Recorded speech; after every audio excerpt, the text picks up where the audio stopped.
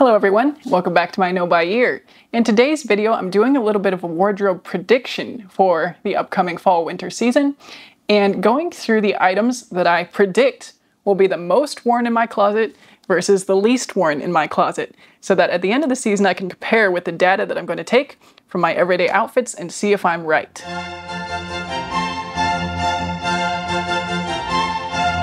So I originally conceived of this video as more of a brand-focused one, where I was going to go through all the pieces from the brand Sezane, maybe do a little bit of Jerf Avenue as well. Those are my top two brands in my closet, and they're both brands I was influenced to buy. So if you want to see a more brand-focused video kind of version of this, let me know. I was going to talk about how much I've worn the pieces, how much I thought I was going to wear them, versus their practical use value, whether they were good purchases or not. And in the end, decided I wanted to do a more general kind of closet review to at least start out with. So if you want to see the brand-focused one, let me know. Or if you think this one sufficed, then you can let me know that as well. I'm going to start with the pieces that I think are going to be most worn in my closet for this upcoming season. And I capped it at 10. I think I have 10 of each, and I did not include shoes and bags or other accessories because I kind of consider those separate, and I do tend to rotate through all of my shoes and bags. While there might be one or two pairs of shoes or bags that are more worn, I would hypothesize that they all get used at least once or twice, and some of them might have more use value than others. But unlike with clothing, I think they will all get some decent rotation value, and some of these clothes will probably not even get one wear over this season. Okay, so starting with most worn. I'm going to start with the t-shirts because I have 4 of them here, I believe. And I do think, oh, there's the other one. And I do think that there might be a couple more that are not in this collection that will also get quite a few wears. So the first one is my cobalt blue t-shirt. Just a plain t-shirt, but instead of having like a plain white tee, this is a plain cobalt blue tee, and I think the color makes the statement that I prefer to have in my clothing versus, you know, like the plain white tee doesn't really make that much of a statement. This one has the basic shape, the non-statement making shape with the statement making color, and that's something I think I love about it. The next t-shirt I have is a band tee. It's from the ZZ Top show, which I did see in Omaha. The date's on the back, so I guess I saw it on April 12th. So I saw them in April 2023. It was an amazing show. They were really old. They're still really old. They're still alive, but great guitar players. So the shirt holds some really nice memories, as well as just being a nice, you know, it's a basic black shirt with some details that make it pair really well with my kind of khaki pants, as well as jeans and yellow sneakers. So it kind of pairs well with some of my favorite accessories.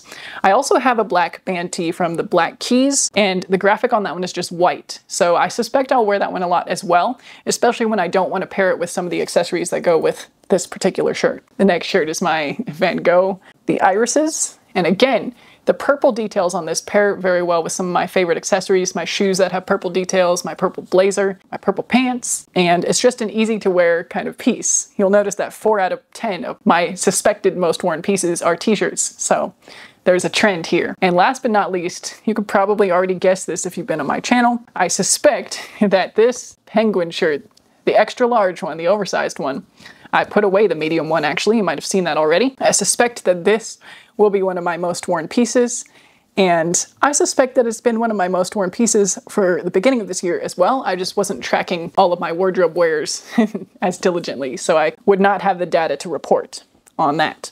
So let's see if I'm right. 4 graphic t-shirts. Incidentally, my plain t-shirts, the non-graphic ones, have kind of become more homeware. I still want to get wear out of them, but they don't do a lot for me when I put them together in an outfit to go out in, if that makes sense. All right, next I've got a couple pairs of pants. So the first pair is my gray dress trousers.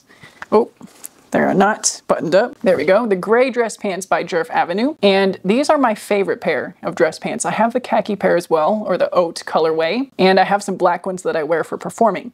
But the gray ones are, I think, the nicest balance for me of like a day color, everyday color, because I don't love wearing black when I'm not playing a concert. So the gray I think is my favorite out of all the wide-legged pants. I've got a bright blue pair, I've got an oat pair, I've got black, I've got gray. Although this silhouette in general is possibly my favorite for pants, I just have a suspicion that this color is going to be it. I do think I will wear the other couple of pairs that I have as well. None of those are in my least worn pile down here. I'm curious to see if I'm correct that this pair will be the most worn. The next pair of pants are these utility pants. which are kind of the khaki color. So these are like a super comfortable pair of relaxed denim pants. They're kind of a denim material, but they're not blue. I think that's another thing I like about them, because for whatever reason, blue jeans are just not that exciting to me. Despite the fact that I have 3 or 4 pairs, maybe I did put away another pair of jeans in my summer declutter. So the fact that these are not blue kind of is more exciting to me. The fact that they're a relaxed fit also appeals to me. The fact that they're kind of a similar color to the oat blazer that I have, but they're not dress pants. So it kind of helps me have that juxtaposition between a fun piece or a fun silhouette and a more polished piece like a blazer. So I suspect that these are going to be a most worn pair of pants this season as well. I also have a pair of white denim relaxed pants, and I'm curious to see which one gets worn more out of these and those. I voted for these today, but the data will tell us what the truth is at the end of the season. Okay, next I have a button down, and it's the blue stripe button down. I just think out of all the button downs and blouses that I have, this is gonna be the one that gets worn the most. It's kind of the most classic, most easy to wear perhaps.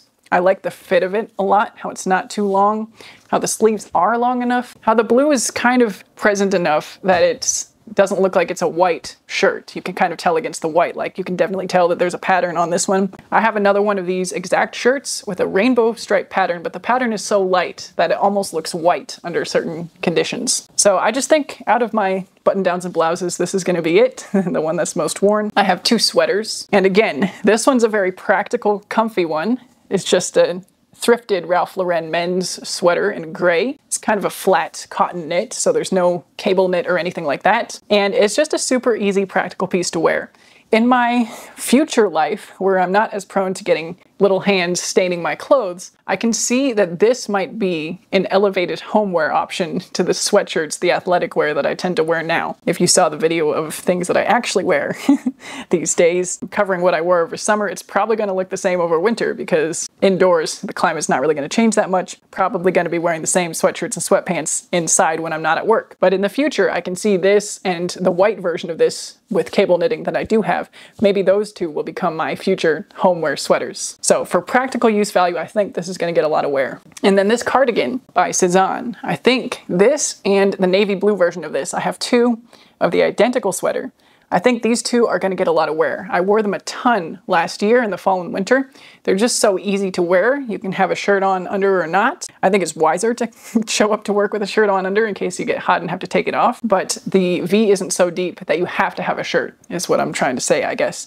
So you can layer it, you can open it up and have a t-shirt, or you can have it buttoned up and wear it as a top. It's just kind of versatile in that way, but I love this kind of pop of red and have shoes to match. I've got flats that are red and Ugg boots that are red for the really cozy winter days. And the navy cardigan goes with everything that this red one does not go with. So that one is kind of on this list as well, but I chose to show the red one today. In general, from Sezane, the sweaters I would say are the best category of clothing to purchase from them, and the category that I've had the most success with over the things that I've purchased from that brand. The last item of clothing that I think is going to be most worn is the gray blazer. So again, with the gray pants, I think this color, despite the fact that I love the purple one more, I just think this one is going to be the more practical and more reached for option. It goes with all of my t-shirts, it goes with all of my pants, and I think the color being darker than the oatmeal one that I have, the oat, is just a little bit more flattering on me, and therefore I reach for it more often because I feel better in it. I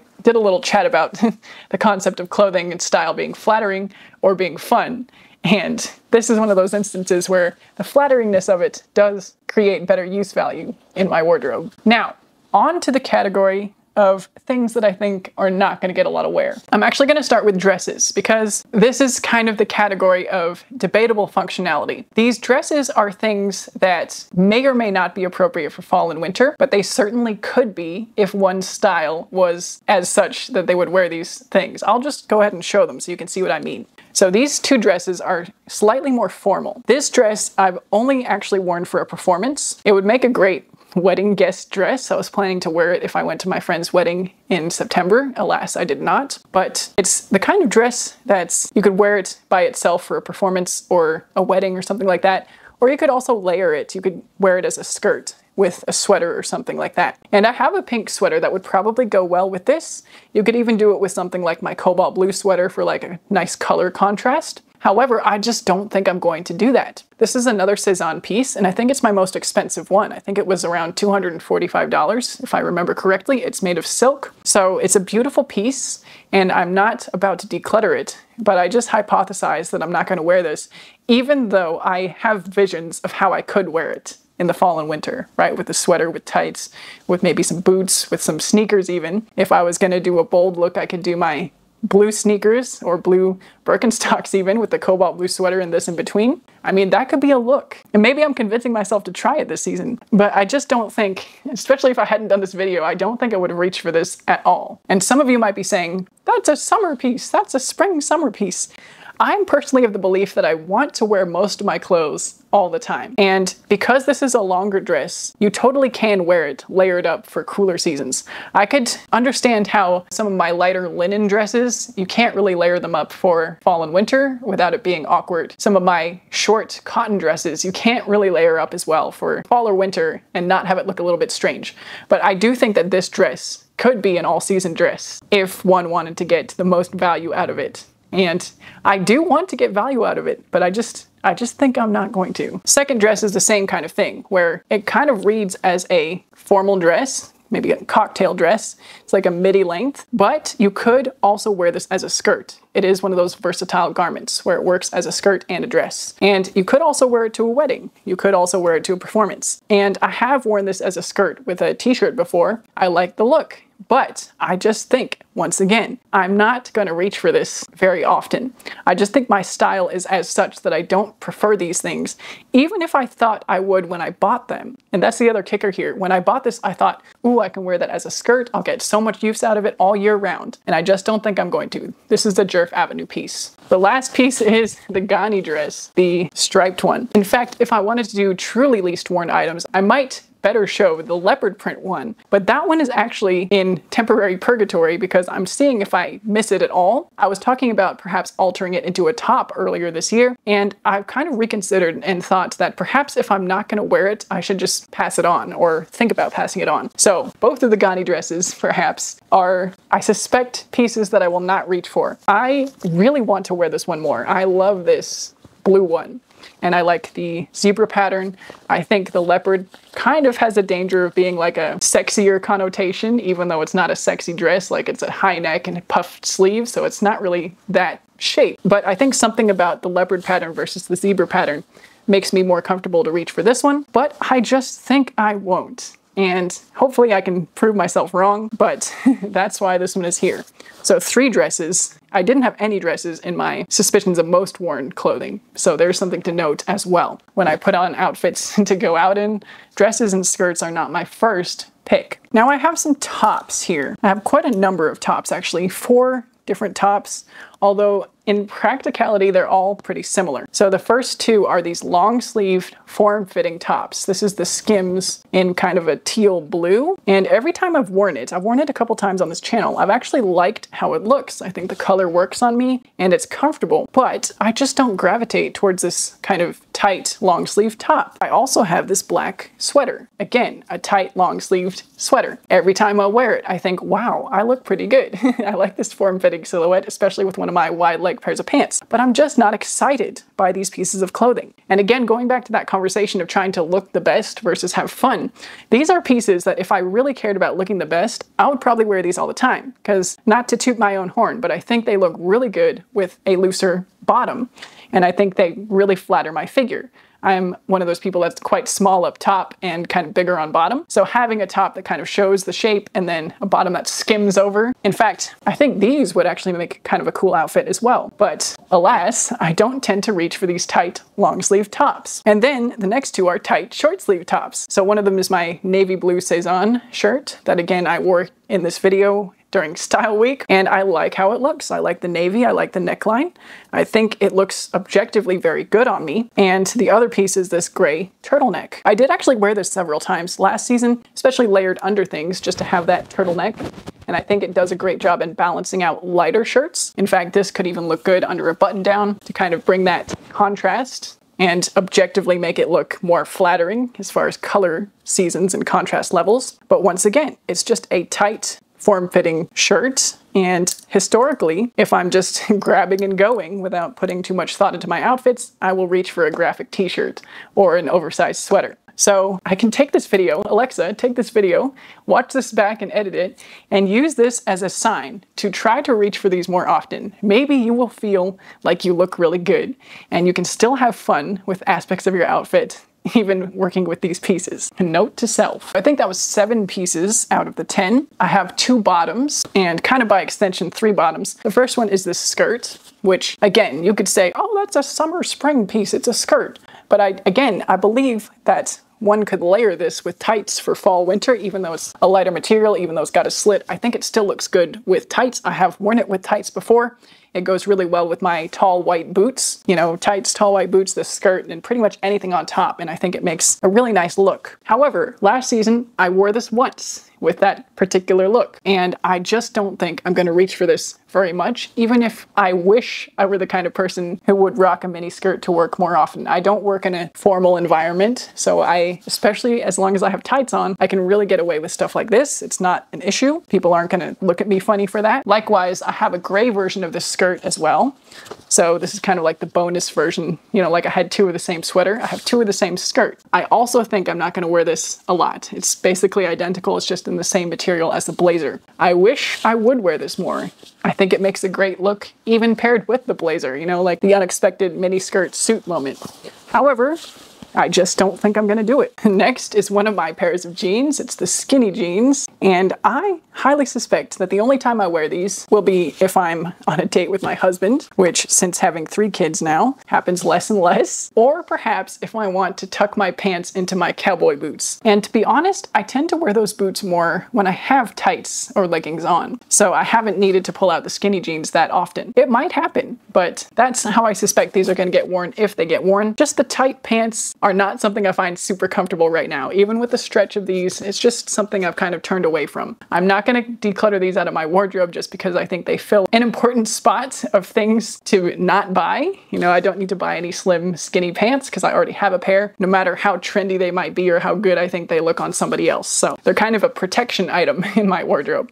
But I just suspect that I'm not gonna reach for them that much. Last but not least is this beautiful suede jacket. And I talked about this on my channel already. I almost decluttered it, or was thinking about decluttering it, reselling it, but it's just objectively beautiful. The clothing item itself, the jacket itself, is beautiful. And as much as I'm trying to decrease my attachment to beautiful things, beautiful clothing, something about this jacket just makes it hard to let go of, and it makes me want to be the kind of person that wears this more. And again, even with what I've got on right now, simple white tank and jeans, and, you know, count these among some of the most worn pieces in my closet. These are the infamous Tibby jeans and just a basic white tank. Obviously, this is not a comprehensive video. I left out a lot of basics, but even with this outfit, this jacket just adds a little something. Sorry for the lack of full body shot in this one, but it just adds a little bit of something that honestly, I can even just see in the viewfinder. I like how this looks. And if I could just convince myself to reach for this more, I think it could become something really special in my wardrobe. And I'm hopeful that this is the year that that happens. This is the season that this jacket gets to shine and stop languishing on a hanger in my closet where it's been for the past 2 years. Now, final words for this kind of experiment here. I have a lot of clothes. I still have a lot of clothes.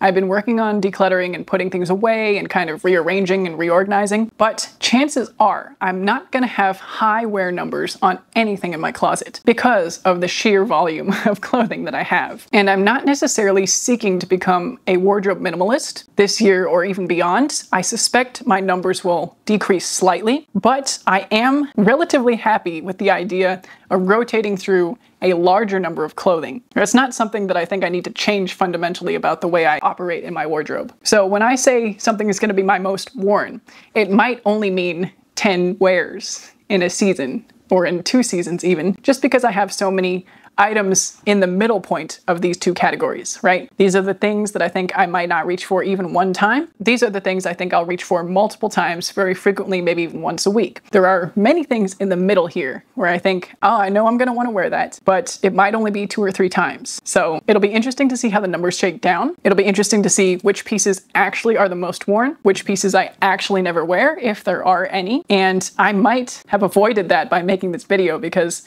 in talking about the pieces that I think I will never wear, I actually kind of formulated outfits in which I would choose to wear them. So maybe I won't have any zero wear pieces this season. It remains to be seen. I obviously didn't include things like formal dresses or the one sparkly dress that I have that's only for going out. I don't think I could style that for work no matter what I tried to do, at least not for me. If you want to wear sparkly dresses to work, I'm not saying you can't do that. You do you. And all the power to you if you decide to do that. I would love to see somebody else rock a sparkly dress at my job. It's just not gonna be me right now. So anyway, I'm gonna conclude this video here. That was the 10 things I think I'm gonna wear the most in the upcoming couple of seasons, plus the 10 things I think I'm gonna wear the least. Let's see if I'm right at the end of the fall and winter season. I was gonna say at the end of the year, but I guess in reality, the winter season might end somewhere around February, March. So maybe I'll check back in March to see how the data shakes down.